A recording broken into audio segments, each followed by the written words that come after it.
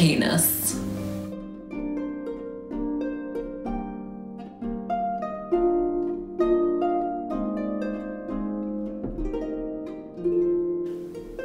There are many things that one has to take into account when preparing for a show. Timing, penis, physical stamina, choreography, and most importantly, glamour. Welcome, friends, to another year of Makeup for Harpists.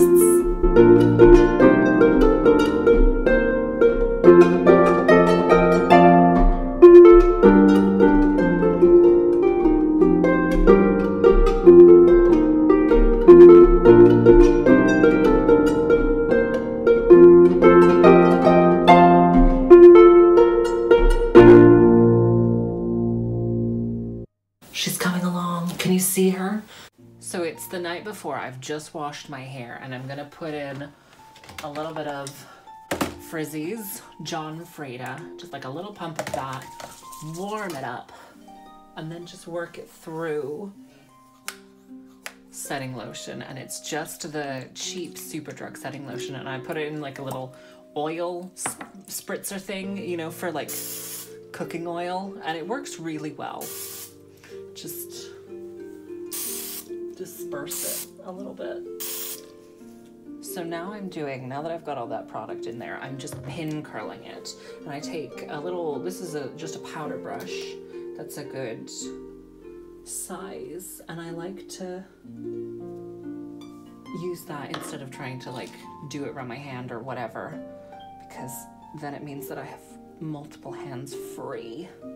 And I'm just doing like little sections.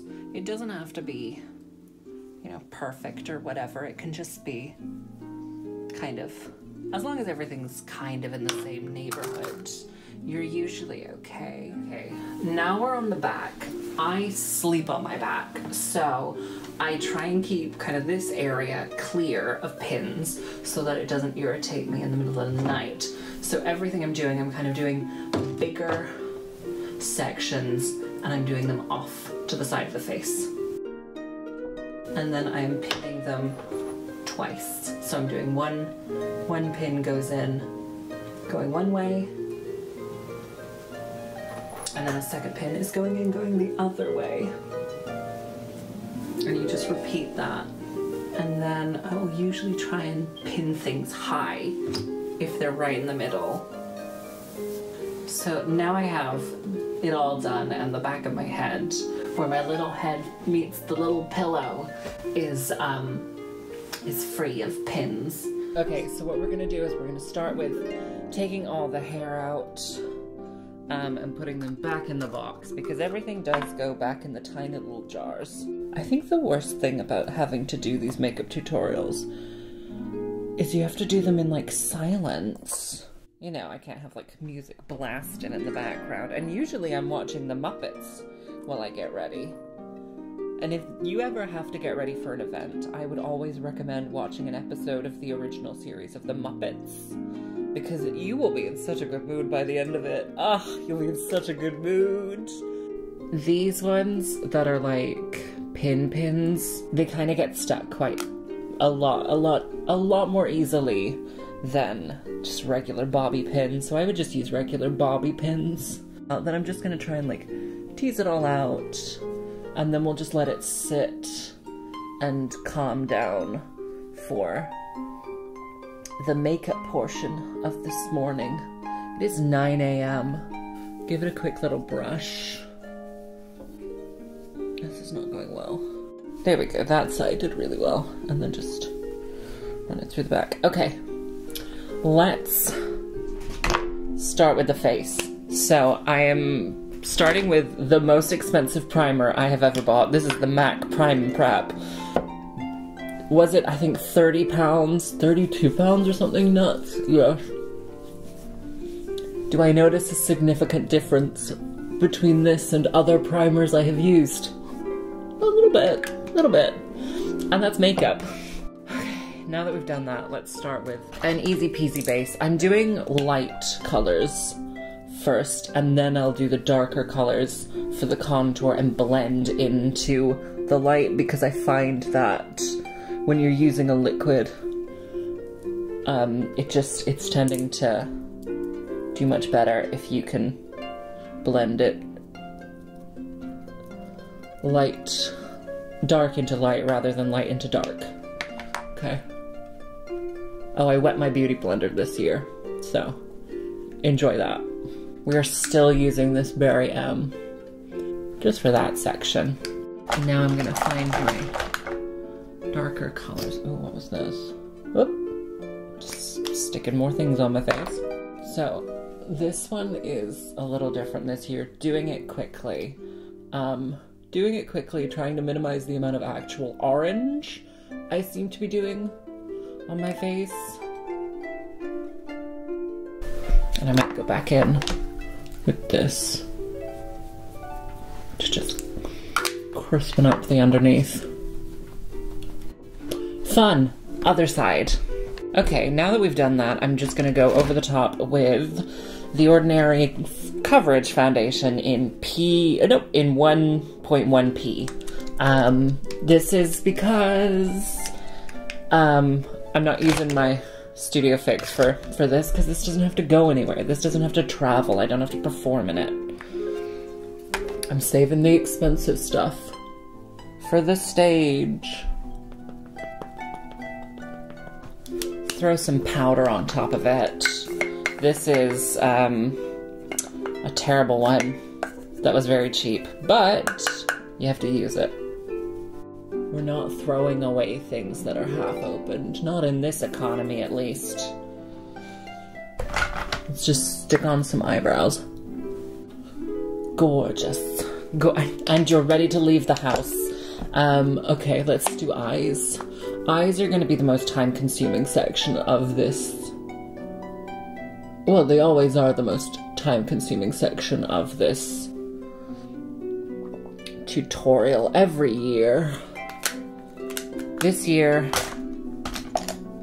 I'm doing 3 palettes? 2 palettes. Hazelnut cream, and then the peach. This one is mini tasty peach. Do they smell? Kind of, I don't know. They smell mostly of Play-Doh. So I'm just going into doing a little base to blend into everything.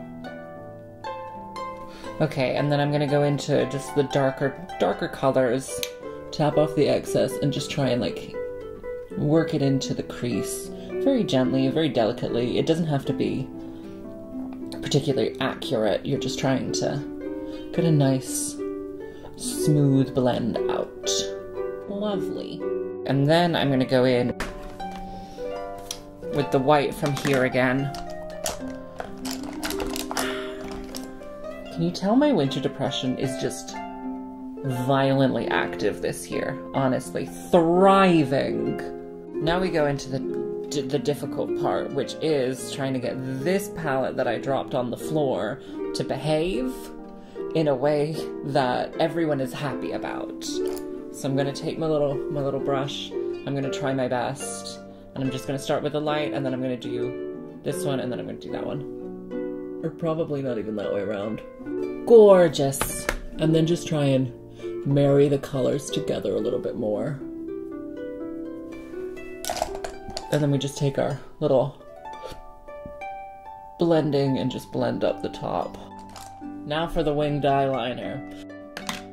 Perfect. Okay, so this is the Benefit roller liner, the eyeliner that my older brother and sister-in-law got me for Christmas last year, and honestly, pretty amazing. Pretty good. Would recommend. And now we move on to glitter.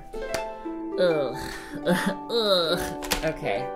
I'm doing something wildly difficult and utterly extravagant this year for this show because I think it's, because I have the time and I think it's like, it's fun? Question mark, question mark? So I have these glam crystals from Collection 2000 that I used to use for my show. Glitter chat. In today's modern society, I would not be buying glitter just because it is just plastic. Like that's its whole deal, is that it is literally just plastic. So I'm just using up the glitter I have, and then I'm never buying glitter again, she says. So I'm taking a really sharp eyeliner brush, and I am just going into the top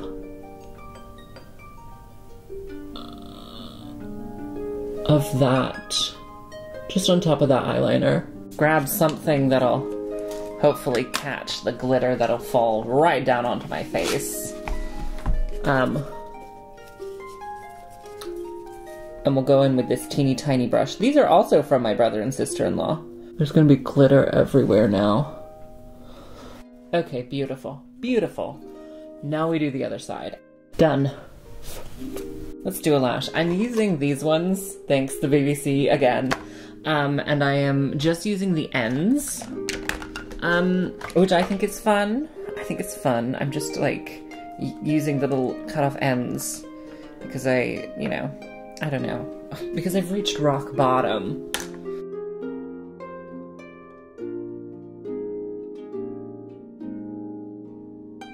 I'm gonna just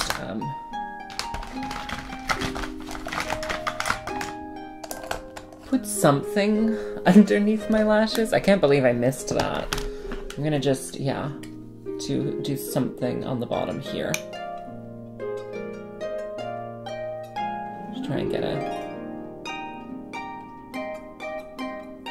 little bit more balance back into the eye. That's better.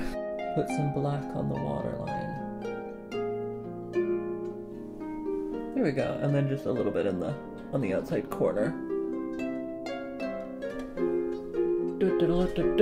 The eyes have it. The eyes have it. Okay, I'm taking this teeny tiny one. Again, I'm trying to figure out where I put my glue, and then I'm just gluing the ends of these. Just gluing the ends of these. I'm going for like a more natural lash these days because my face is so much smaller than it once was. I used to have such incredible volume. I think I should address the elephant in the room while I do this. Last year's makeup tutorial, bad. It was awful. I look terrible. This year's hopefully will be a small improvement. Don't hold me to it though, but with any luck, you know, with any luck I'll look slightly better than I did last year. Oh. Slot the lash on the end. Why not? Why not? Okay, let's go in with a little bit of this powder contour again. And this wonderful brush that my mommy got me a very long time ago. I've really like abused this middle color. When it comes to a tit contour, I'm mainly focusing on collarbones and then like a little bit of zhuzh here, and that's about it. So we'll just do underneath collarbones. Ooh, there's a red mark there. I wonder what that's from. Just underneath and then on top.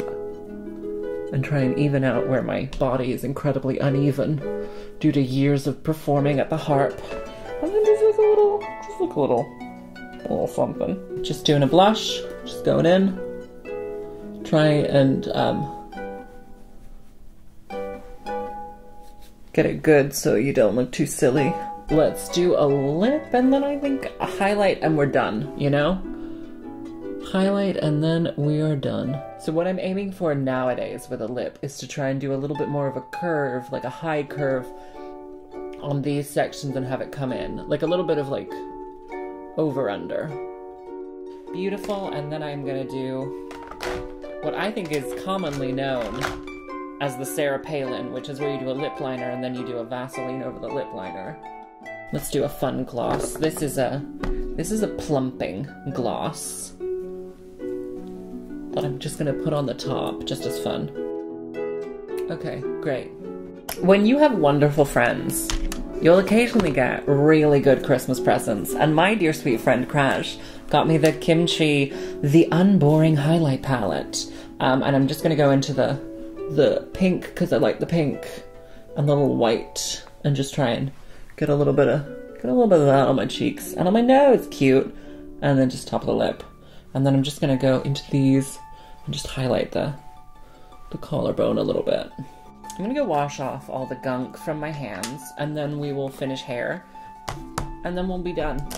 And now we move on to hair, which I think has been the biggest change from previous years, mainly because of the sheer amount of products I now put in it. So last year we were doing like just a simple rag curl with little bits of fabric that I had, and I sewed them into little like finger socket things.